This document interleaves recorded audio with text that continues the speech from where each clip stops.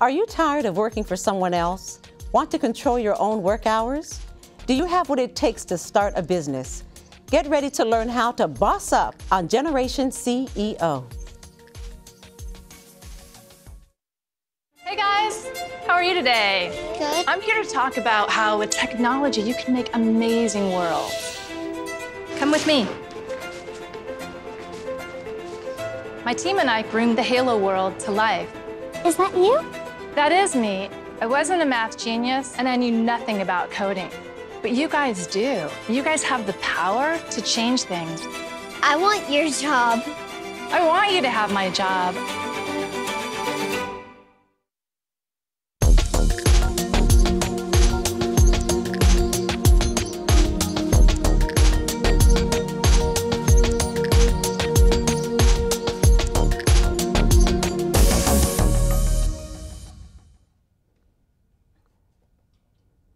Hello and welcome to Generation CEO, a show where business owners of all ages can share their businesses as well as tips on how to make a business successful. I'm your host, Dr. Renee Allen, and today on our show we want to welcome business owner Nashay Wagoner, owner of On the Run Cosmetics. Welcome to Generation CEO. Thank you. I'm happy welcome. to be here. Yes, well, let's start it off right. What's the bell? Oh, I'm known for my bell, you know, okay. So I just want to bring it to me so we can have a little conversation here. Okay. Hi, Nashay, how are you? I'm doing good. How are Welcome you? Welcome to the show. Thank you. Yes, I understand that you're 16 years of age. I'm 17 now. 17? Woo! Yes, ma'am. When's your birthday? March 20th. Wow. Well, I know you have a thriving business. Do you mind telling us a little bit about it? Yes, I started On the Run Cosmetics 3 years ago. It'll be 3 years on April 9th. At my launch, I sold out of all of my products, and I was surrounded by all of my friends and family members. It was just a happy moment. I was so excited to start the business, but even though I was happy, I was nervous because, you know, business is risky, yeah. But I'm glad I took the risk. Mm-hmm. Well, why did you decide to start the business? I was inspired by lipstick and lip gloss, and every time I wanted to purchase makeup, even if it was in a dollar store, I felt like I could do it on my own, mm-hmm. and I could have access to it for myself. And the business industry was getting too expensive, and it is getting expensive, so I wanted to make it affordable for every woman to have. Yes, yes. I'm curious, what age did you start thinking you wanted to become an entrepreneur in this particular arena? I believe it was around 12. I had the idea around 12, but I didn't really execute it until I was 15. Given your age, what do you think is the most challenging part of being a business owner?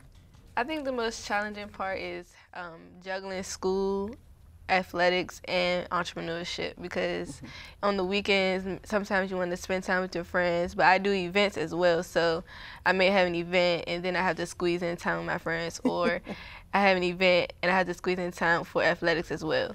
But with the help of my parents, I manage it all. Yes, can you say that again? Thank you.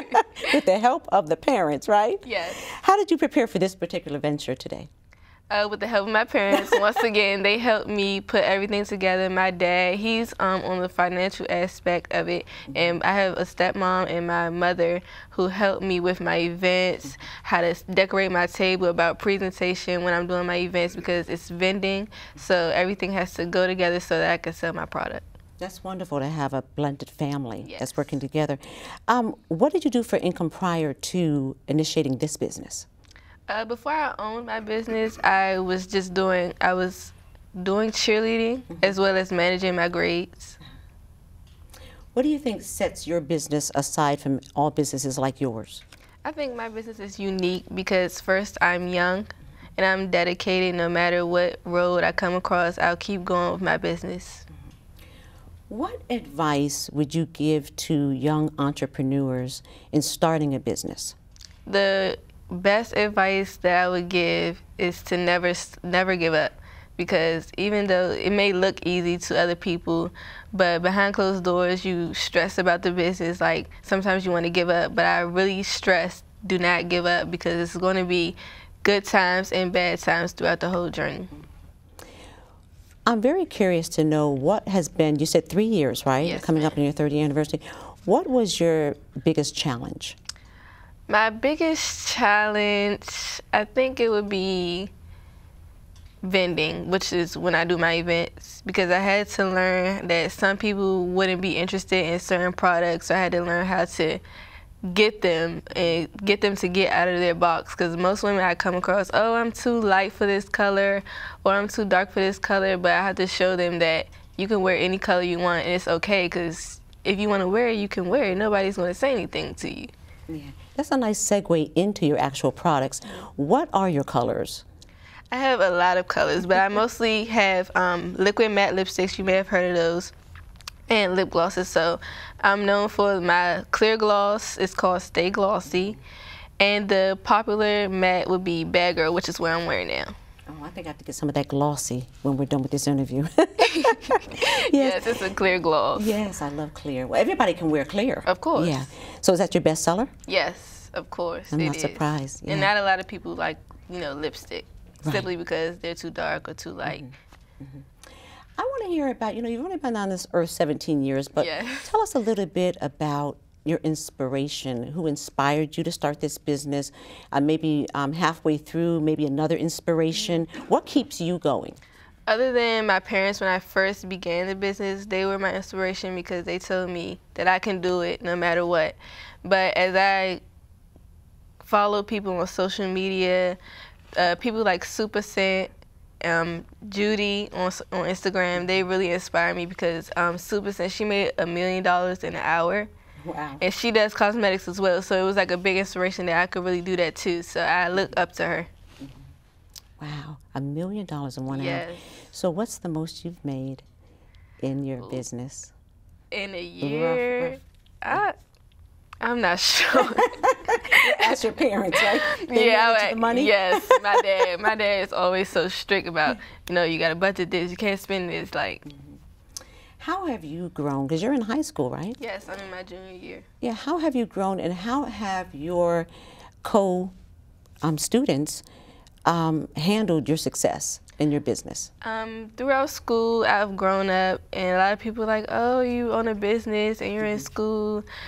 And of course, I have lost friends due to my business because they weren't happy for me, but I really gained friends throughout my high school career. Yeah. And it was like they really support me, and I'm really grateful for that. Well, this is awesome. Thank you for being with us today. Stick around, please. We'd like to bring you on with another guest later. Thank you so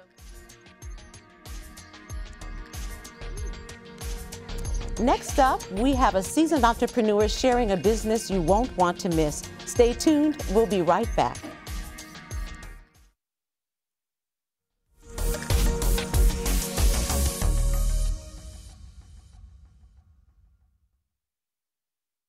So there you are, shuffling through a stack of resumes, and you come to mine. This is it, first impression, my way in. But can my resume show you how I truly stand out? Like that I was studying, going to night school while working 2 jobs just to help my parents pay for groceries. Or being the first one to always step up. No, that's something you just can't put on paper. Look beyond the resume and discover new ways to develop great talent that is dedicated, hardworking, and determined like me.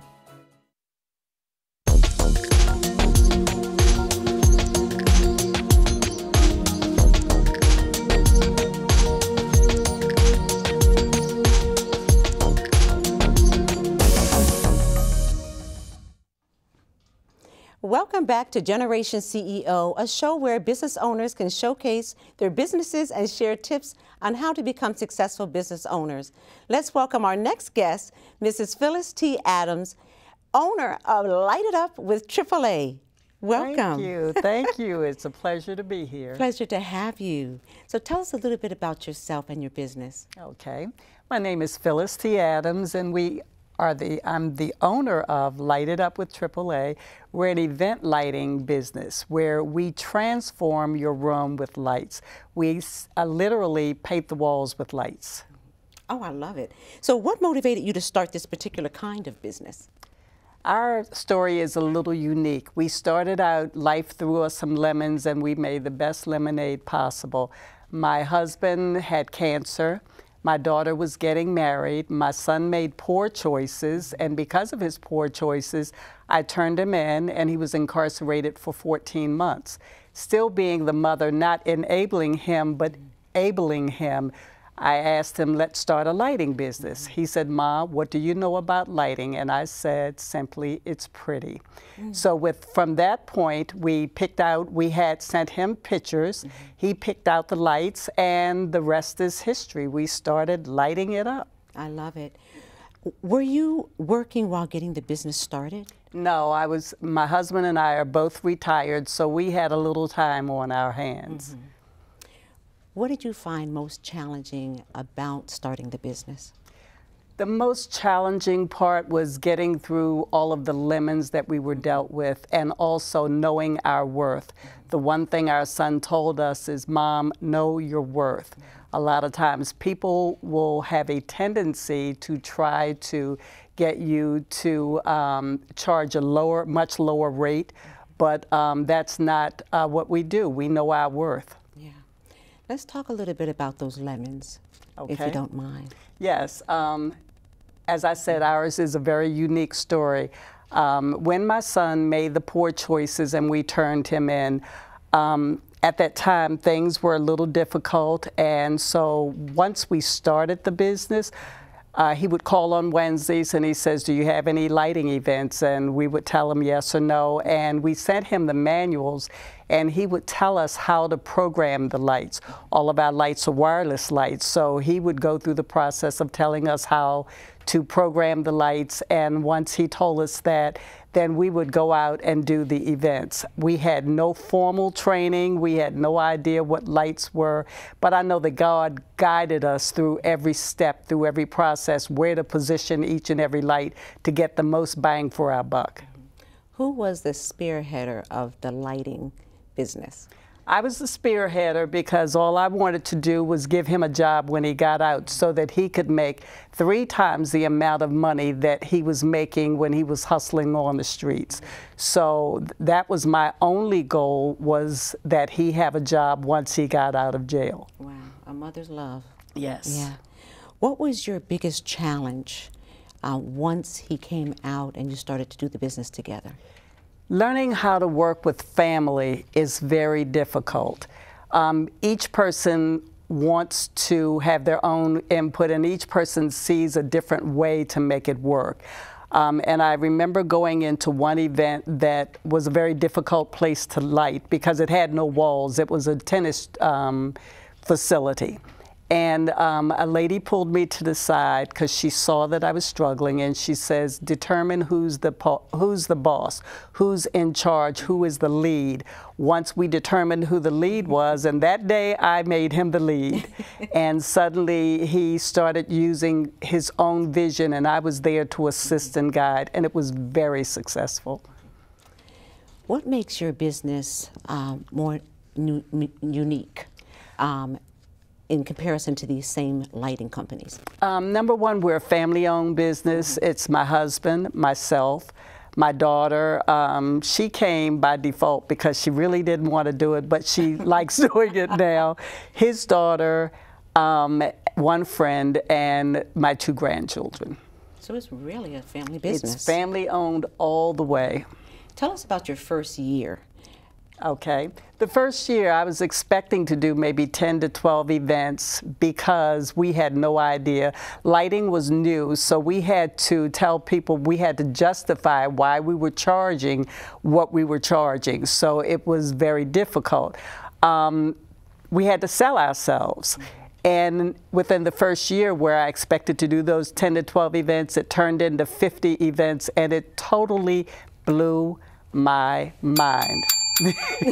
Had God told me that it would have moved that fast, I would have backed off. That's why he didn't tell me. Yeah. Wow. Well, how did you keep up?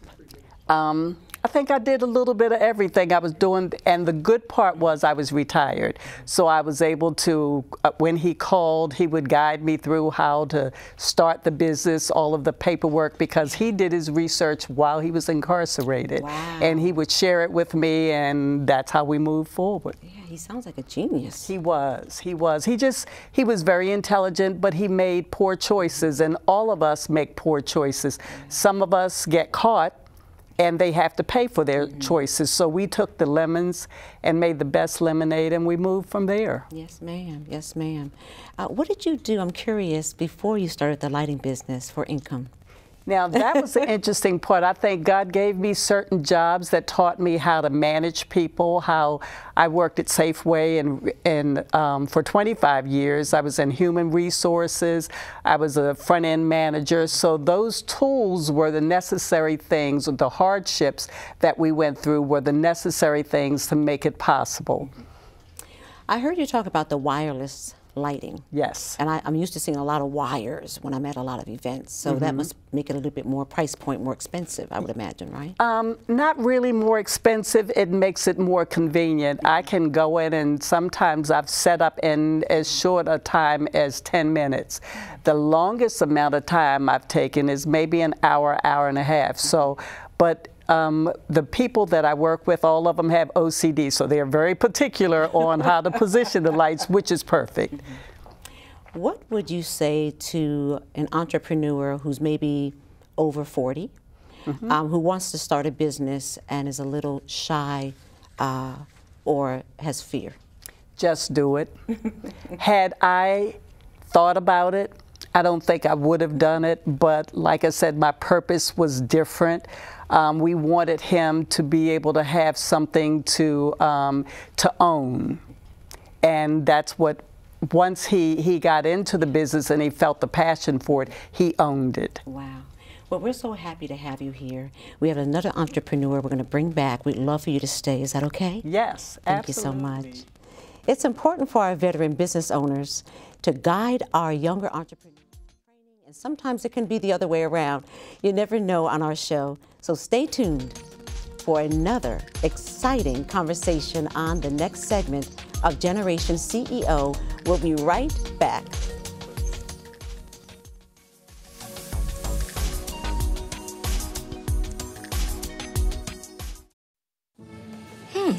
Maybe you can make retirement happen. After all, you made her college years happen. Opening that education savings account when she was little. Spearheading a campus tour. And another, and another, and another, and another. Bam! Deciphering financial aid. She was like, what? Well, now she's like, you aced planning for college. Now get the tips you need to get on track at aceyourretirement.org.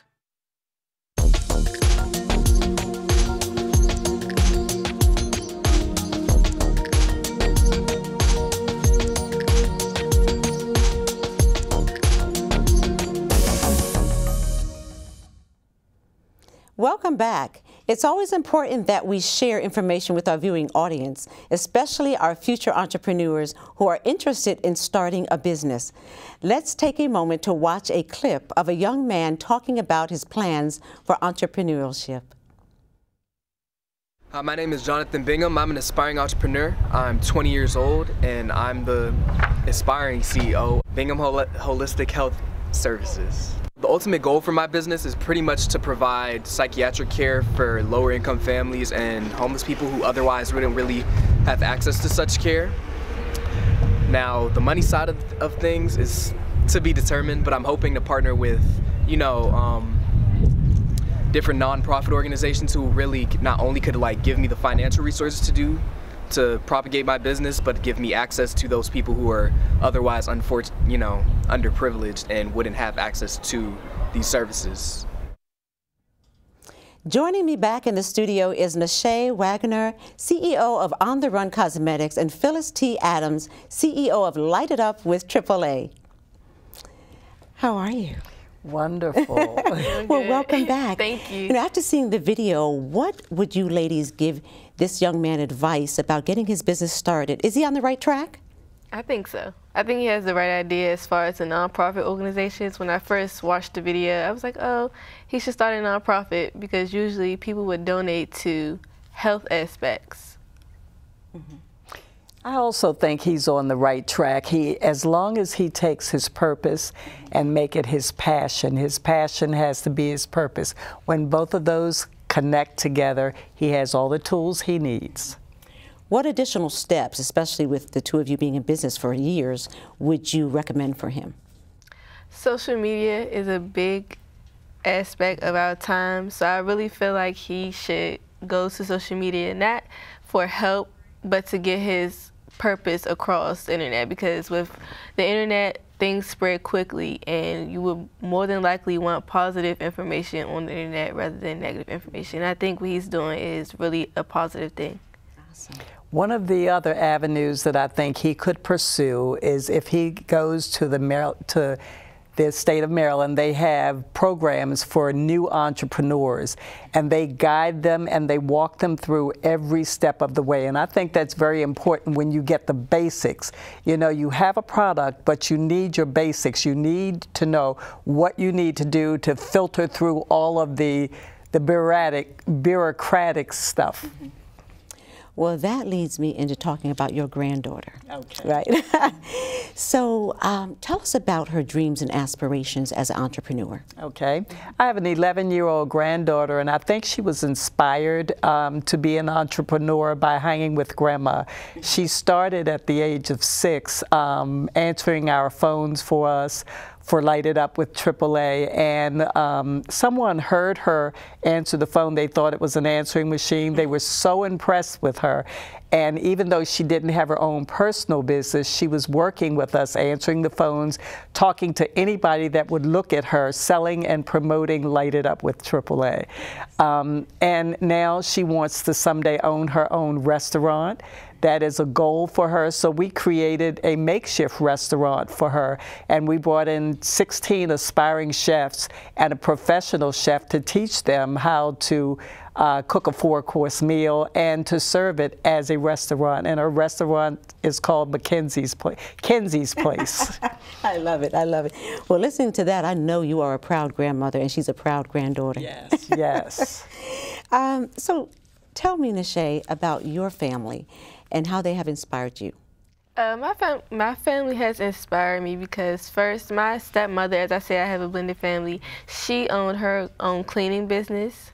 And so that really inspired me to really push and do my business. Although she's not in her business thoroughly as she was before, that really pushed me to keep going in my business so that it doesn't fall. Not necessarily fall, but so I don't get off track.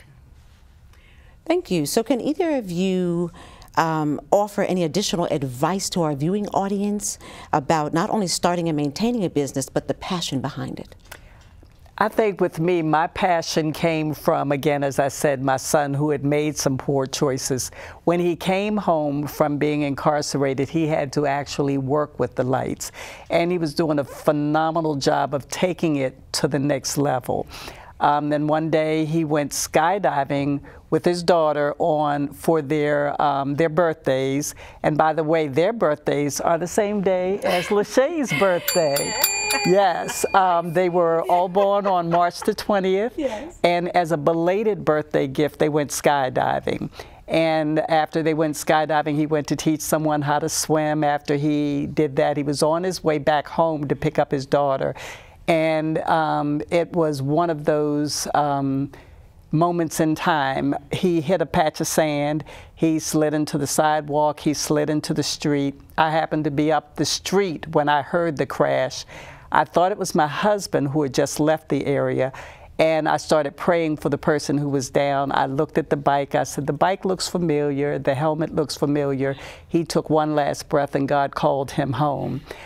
From that point, we wanted to make sure that we carried on the legacy of his business. His daughter, who works with us as well, started college 10 days later. And as many times I wanted to give up because the passion wasn't there, but because it was something we started for her dad. And now it's what's helping her to get through college, because some of the funds that come in, we use it to pay for her to go to college. That's wonderful. Yeah. I'm so sorry for your loss. Thank you. Nisha, what role does passion play in getting your business started as well as keeping it going? I think passion plays a big role. For the most part, some people get into business just for the money. Oh, I need money, I should start a business. But the business and entrepreneur life is so much better when you love what you're doing. Absolutely. And you know what you're doing, and you know about the background business of what you're doing. Because when you come into contact with people who are the same of your business and you know what it is, it makes the interview process and business process even more experiencing. Like the experience through business with your passion is much better than, oh, I'm just doing this for money, so I could just say and do whatever I want. But when you know and when you love what you're doing, it's like, I really love this and I really want you to take part in what I'm doing. I like that. I like that a lot. I totally agree with that 100%.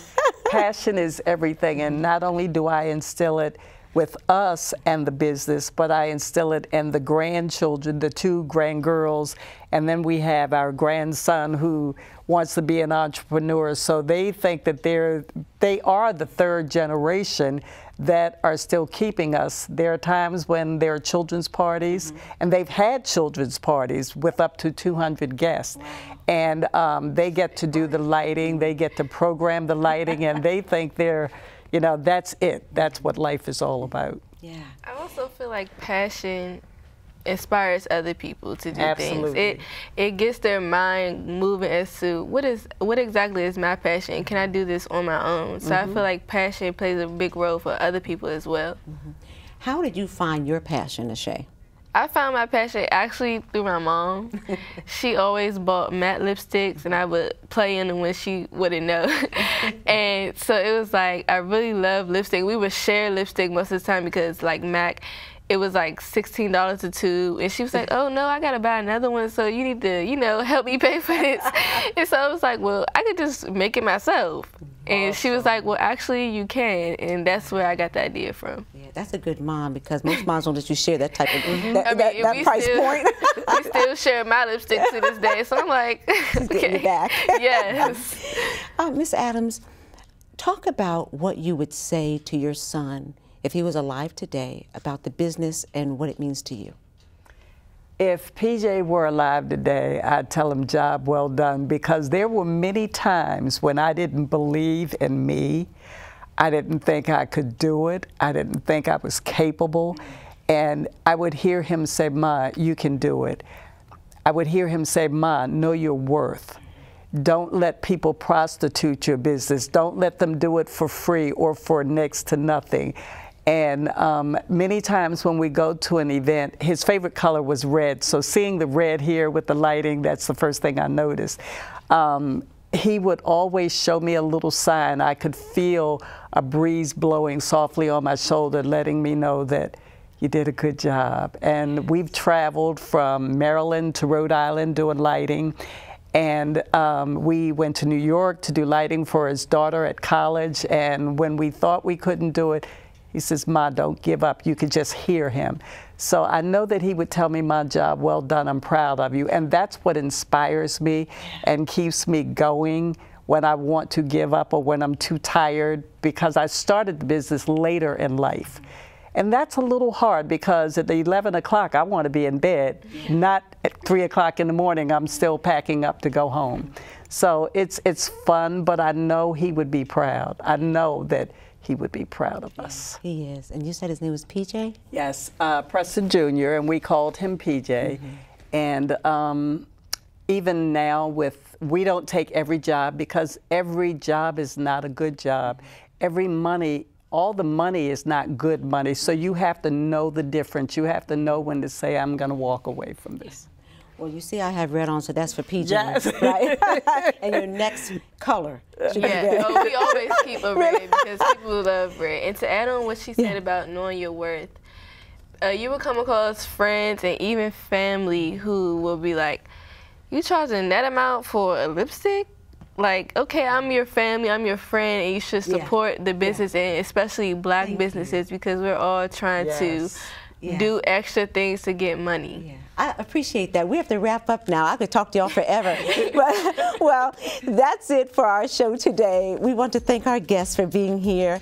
The young man who shared his business plan on video. We enjoyed showcasing entrepreneurs of different ages doing their thing as current and future CEOs. Have a peaceful, positive, and productive week. Bye for now.